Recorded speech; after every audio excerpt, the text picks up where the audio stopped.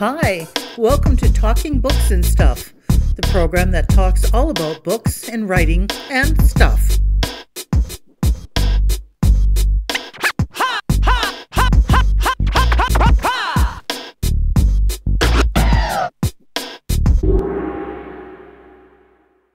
Here's your host, Dennis Rimmer. And hello once again. This is Talking Books and Writing and Stuff. I'm Dennis Rimmer. With us today, talking about books and writing and stuff and TV shows and movies and things like that, is Maureen Jennings. Maureen based now in Toronto. So I guess a belated Happy New Year to you. Thank you. You too.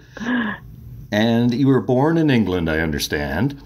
And yes. grew up there, I guess, and then you are now in Toronto. So maybe you can tell us, Maureen Jennings, how you got from there to here. I came with my mother. She had an older sister who lived in Windsor, Ontario. And this was post-war, of course, and the country was very dreary, I think. My mom was a widow. My father was killed in the war, and I know she wanted a happier life than she felt she was having. And my auntie kept saying, come here, it's wonderful. So we did. So we packed up everything, sold the house, got on a boat, got seasick, got unseasick, and then arrived eventually in Windsor, Ontario, where I think we stayed. I stayed there for about 2 years and then came up to Toronto. And that was it. That was it. But for being fixed in a fixed spot. And what part of England were you first? From the Midlands, the big, dirty city of Birmingham. Birmingham. Oh, okay. So Birmingham. You have to say yep. Birmingham. Birmingham. Is that through your nose? Which city do they have Coronation Street in? I think that's down in London, as far as I know. Or it must be the city. No, it's in the East End down there. I don't know actually. Because I always thought it was like Manchester or Birmingham where they set. Oh, no, it's definitely not Birmingham, but it might be Manchester. Because they always you're right about that. They say things like, "I know nought about that," and stuff like things I've never heard of. My grandparents on my father's side came from Southport. Oh, okay. Well, so, that's a nicer place to come from than Birmingham, I'll tell you that. And that was 1911, I think they came here from there. Oh, okay. So I'm only a second generation Canadian myself, so. Right. Yeah, all these years later, I guess that's more than 100 years ago. So when you're growing up, what was did you read a lot, I guess, as a child? Constantly. The expression there, I haven't heard it much over lately, but it was a bookworm, the idea being that, like, I just read everything that I could get, really. And we didn't have any books in the house, to be truthful, but we used the library. It was a way of life, working class. So I was always grateful to the library. And the thing about the library was, of course, that books were rationed. I mean, you were only allowed to take out, I think, 3 books at a time because it was in such demand. I don't think that's true now. But anyway, it was then. So I'd go and get my 3 books and return them the next day and get another 3 books, something like that. I still love libraries. So, did you have like a favorite author at the time, or did you just read anything and everything, or? Well, again, different from now. At that time, the librarians were very strict about adult literature versus children's literature. And you could not take from one section if you were a child. You could not go into the adult section. And I don't think that was such a bad thing. It was just a way of making sure that you didn't accidentally run into D.H. Lawrence or something, which I did later. Right. Totally scarred my young romantic soul. Anyway, but the crossover, I think, yeah, I absolutely remember being underage. It must have been 14 cutoff, and begging the librarian. I was like 3 weeks away from my birthday, and she wouldn't let me. She wouldn't let me go into the adult section and then it was such a big deal, and it was thrilling to be allowed to cross over. And then that's where I discovered Sherlock Holmes. So I might have been in the younger section, but I think was definitely in the adult section, and that's where I found Sherlock Holmes, and that was love at first read, and went on and on and on forever to this day. And would that mean that Conan Doyle was your favorite author at the time, or did you have other favorites? Definitely Conan Doyle. I don't know actually. I read so much. As I got older, when I started to read still keeping in the genre, Dorothy Sayers, Dale Marsh, all those British classic books and writers, which I haven't gone back and read them. I don't want to spoil that memory that they were fabulous. Because you know how it is. Sometimes you go back and you say, oops. Yep. that was from a different era, and I was younger, and no, thank you. Yeah, it's not the same sometimes. Even if I see a movie from the 70s that I really liked then, and then I watch it now and go, what was I thinking? I know. I'd rather they stay all shiny and happy, that I really like them, which I did, of course. So, but I must say, I did reread not that long ago Little Women, and I thought it really stood up. I thought it's a really good book. Jane Eyre stands up, which was my absolute favorite book ever. That's mostly stands up. And of course, Black Beauty stands up. So, but some of them don't. I did have a little peek at Dorothy Sayers not that long ago, about 3 years ago, and I thought, oops, just leave it as a happy memory. So it's a whole other talk. Anyway, sorry, I think I got off track. Oh, that's okay. That's the way we do things here. Oh, good. Maureen Jennings is with us. We'll get to her television stuff in a moment. But you were speaking of libraries, and I discovered A Season of Darkness, a novel by Maureen Jennings, came out in 2011, at least the copy I have. And the librarian, she tipped me off to it, the one here in Radisson. She said, because I talked to her about the podcasts we do, and she's a good friend. And she said, oh, you have to read this one. She's the person who came up with the Murdoch Mysteries. And so I opened it up, your book, Season of Darkness. And like I said earlier in our emails, I got hooked right away. Now I'm, getting into it. I haven't had a chance to read much in the last couple of days because of vacations, and everybody has colds this time of year and stuff like that. But I'm wandering a bit here. What I'm impressed with, Maureen, is the attention to detail and your characteristics, the characterizations you have. Like immediately within a sentence, I know this person. How do you writers do this stuff? How do you guys do that? I don't get it, because I can't write a shopping list. I write nonfiction, but I don't write fiction because I can't make up stuff like that. How do you keep them all straight? Tell me your secret. Well, I must say, I do steal a lot from real people. Now, I mix them up, because I know a very dear friend of mine said to me, quietly, he said, I'm Murdoch, aren't I? He actually wasn't, but there were some characteristics that he recognized of himself. And so I think everybody I know does that. You just have a little bit of that person and a little bit of that, and then they take a step forward in one's unconscious, and they're alive. So once after that, they do their own things, just like, oh, all right, okay, fine. But thank you.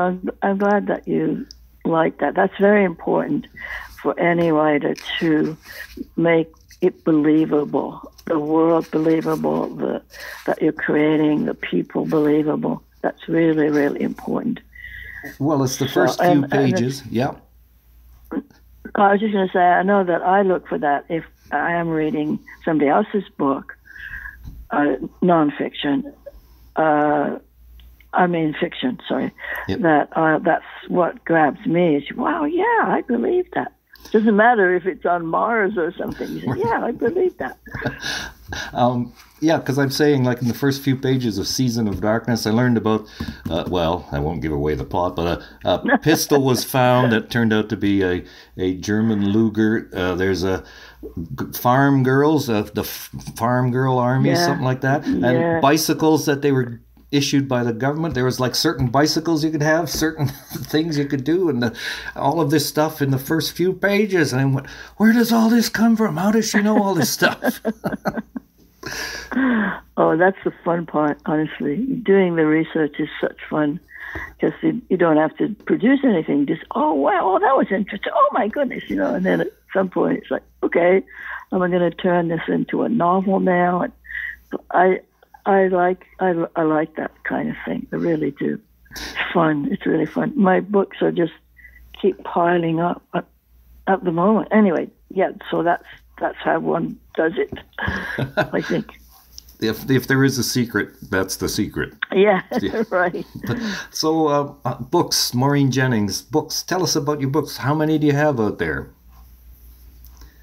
14 now. 14. And 14. There's now Murdoch. It's William Murdoch and Tom Tyler are two main characters, right? They have been. I now have I have a female character who has had 2 books, and now I'm just writing book 2 of another female protagonist set in 1936. And in that case, I deliberately try to invoke William Murdoch's world. So in this latest series, his son, Jack, enters in as a detective. He's not major front, but he's there. So I like doing that. I thought that was fun. So what was your very first published book then? Except the Dying. That was William Murdoch, detective, and that was set in Toronto, 1895. Now, on the TV series Murdoch Mysteries, set in Toronto, turn of the century, meaning 1800s to 1900s, and so the period uniforms and things are accurate with the bobby-type hats and the whistles and in the police situation? Absolutely. I feel very lucky that the team's changed a little bit, but not significantly. Unfortunately, everybody is really interested in getting the details right. They very rarely make a mistake, and I'm very happy about that. So again, you get that feeling of believability, because as it was clear that the show was taking off, we had to move the time period. So it starts off in 1895. I think we might have 2 seasons. And then somebody said, wait a minute, we've got to advance the time period because we're going to get very limited if we don't. So now we're up to 13 seasons, and the time frame in the show is 1907. So that gives us a chance to bring in more historical things at that time. So who knows, we might be continuing to World War I who knows? At the moment. Oh my gosh. And very much so back in those days, 1900, 1905, 1907, the Murdoch era was England. I mean, Toronto actually very much an outpost of England, pretty much. It really was. Absolutely. Right up until World War I, actually. The whole feeling of the country except for Quebec, was very Anglo. And a lot of people, as you were saying about your grandparents, had immigrated from England, so that their loyalty, their sense of belonging definitely was back there, really. Even though they were committed to being here, it was still, there was a lot of looking over the pond to life in England, especially in World War One. And then there was the way back even earlier, the United Empire loyalists, as it were, came up from the U.S. to escape the revolution, or they didn't want to have any part of it. So, yeah, exactly. Yeah, very strong ties like that. Well, which I was, when I first started to read and research, that was fine with me, because I thought I understood it better. I understood that the attitudes particularly were attitudes I was very familiar with from growing up in England. So I thought that was easier to capture than if it was something I'd never experienced. Maureen Jennings is with us. 14 books out there. You can go look for them. Were they all published by McClellan and Stewart? 2 were published. The 2 books that I wrote with a female protagonist were published by Dundurn Press, and now I have a publisher, Cormorant Press, who are doing this other female protagonist, whose name is Charlotte Frayne. I guess I have 3 publishers, yeah. Is there going to be a TV version of Tom Tyler or Charlotte, or? I hope so. It's all terribly up in the air, but at the moment there's been a big interest in the Tom Tyler series from a Canadian producer and a Canadian English producer together, and then the other series with the female, again, that's been resurrected, and there's an interest in her and setting that, which, because I set it in Scotland, the first book, and that apparently this Scottish person, that's the word you use in the business, it's interested. That doesn't commit you to anything, but it does give a little bit of hope, like, okay, we're interested in this book, okay, fine. Okay, I had to open the door and let the cat in. Oh, okay. Oops, and that's me hitting something. You've written screenplays or television scripts, I assume?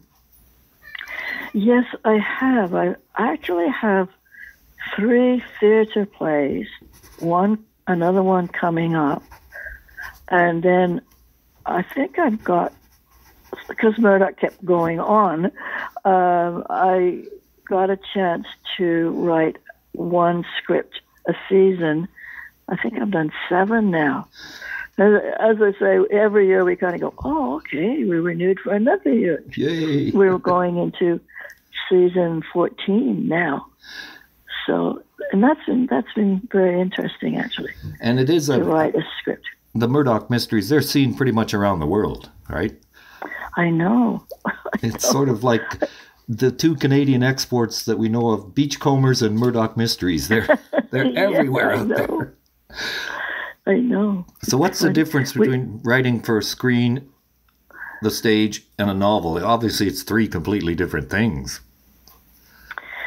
Yes.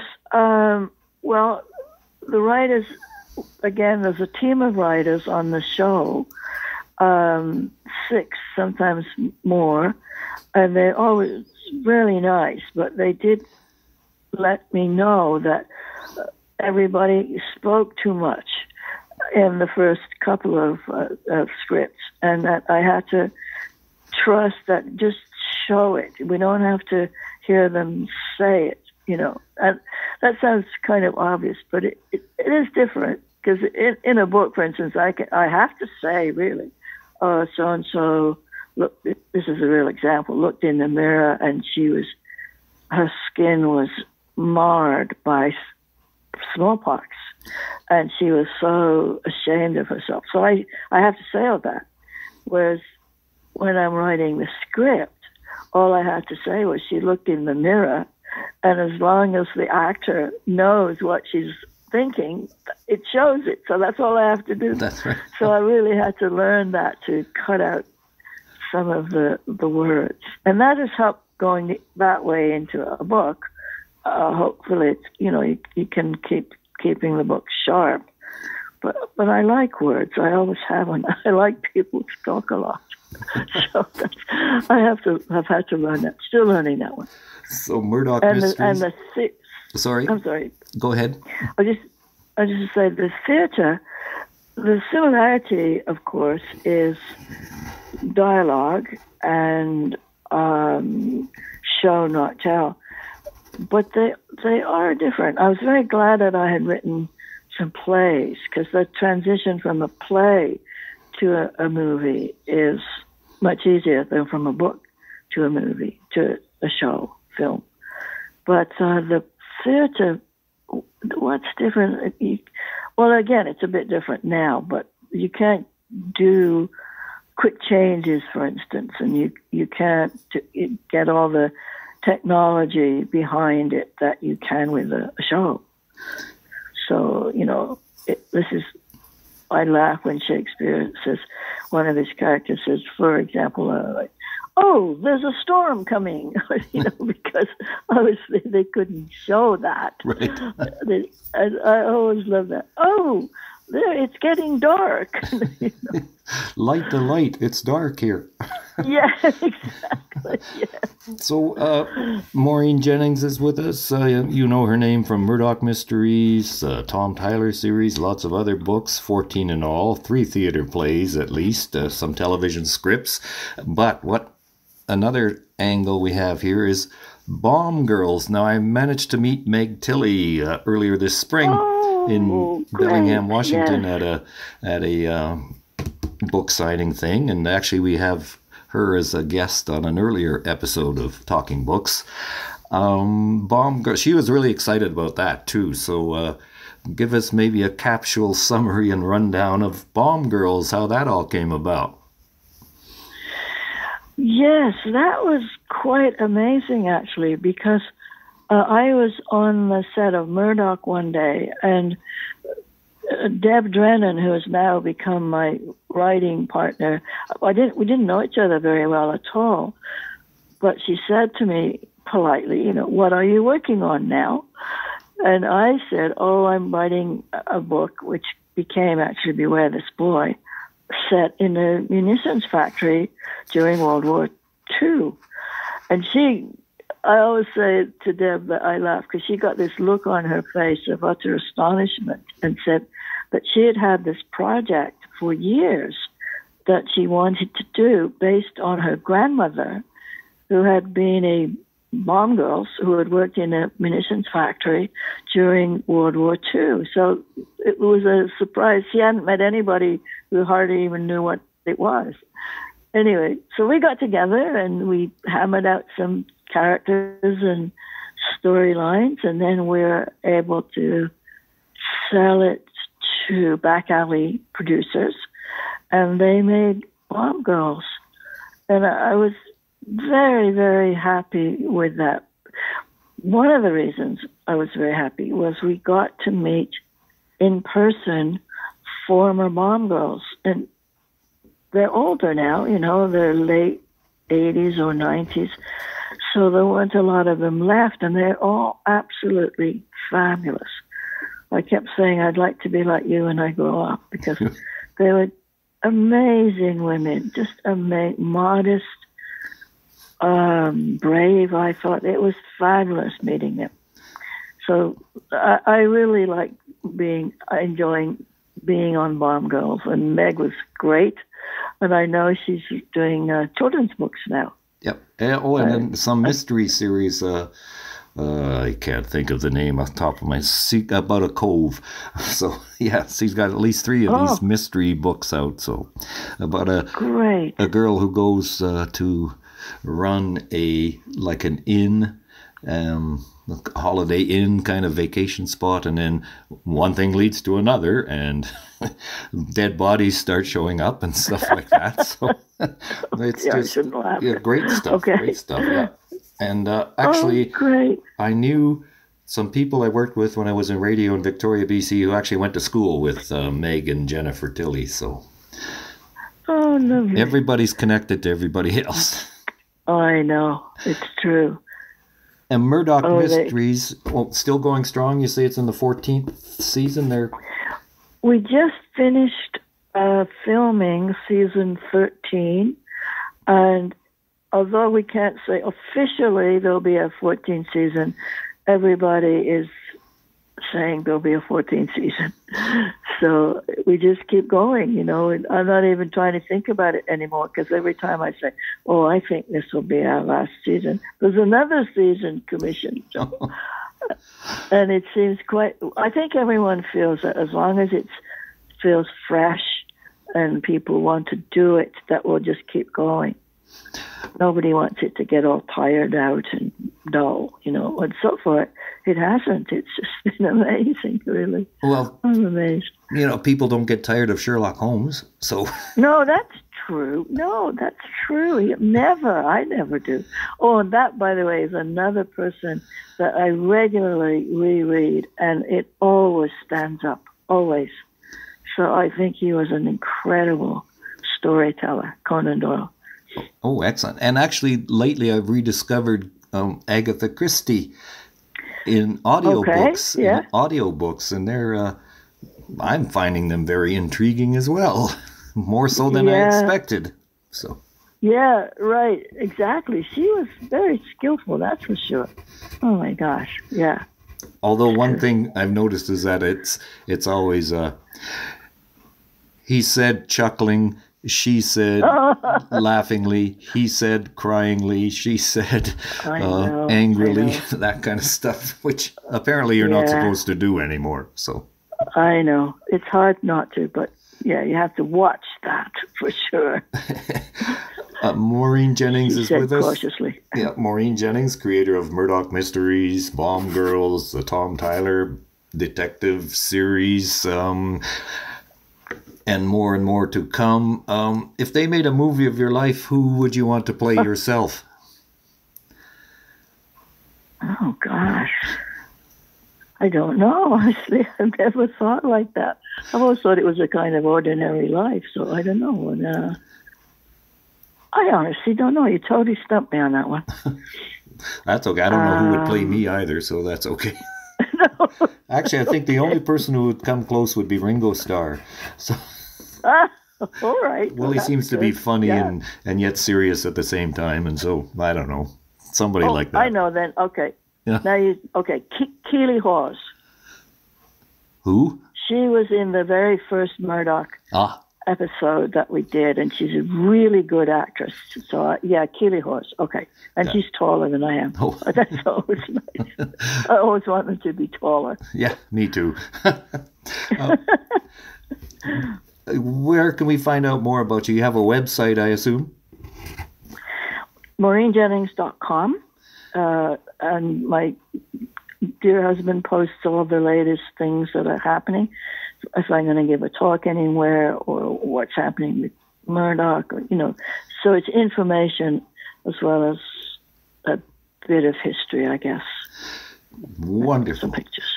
And Maureen Jennings has been with us today. Murdoch Mysteries, Tom Tyler, Bomb Girls, Tom Tyler Series, Murdoch Series, both in print form and on the screen. And her website, www.maureenjennings.com, and it's all common spelling. So, Maureen, we want to thank you very much for being with us today. Oh, it was great fun, Dennis. Thank you very much. Thank you for visiting with us today. This is Talking Books and Stuff with Dennis Rimmer. Contact him at dennis@talkingbooks.tk. Thank you, and may all the good news be yours. Oh, and don't forget to check out his book, The Great Canadian Notebook, available across Canada and at amazon.ca.